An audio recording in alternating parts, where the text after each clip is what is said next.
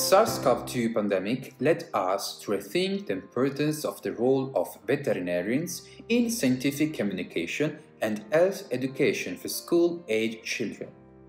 Fight the Parasite is a framework project carried out by two research teams of Cambridge and Sassari for primary school children in Sardinia, where cystic echinococcosis is still a dangerous and diagnosed zoonosis due to the extensive livestock farming, the presence of numerous stray or shepherd dogs, unsupervised home slaughtering, and improper disposal of carcasses.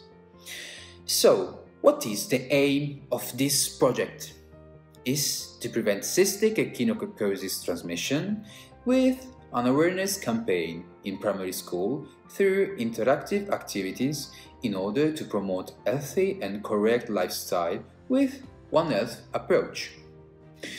Originally, the educational project should have been carried out during the year 2020-2021 with two fundamental steps. In the first place, lessons should have been delivered by veterinary medicine and PhD students to children of primary school, using educational toolkit resources, including the booklet Fight the Parasite, on the Echinococcus life cycle, a quiz, and a learning game. The second step of the project included questionnaires in a play quiz style to determine the effectiveness of the program at changing high-risk behaviors.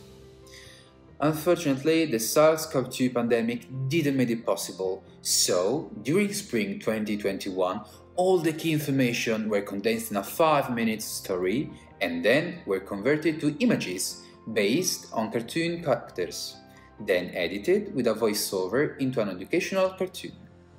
It has been certified that cartoons encourage children to relax, while at the same time expose them to easily learn new ideas and experience.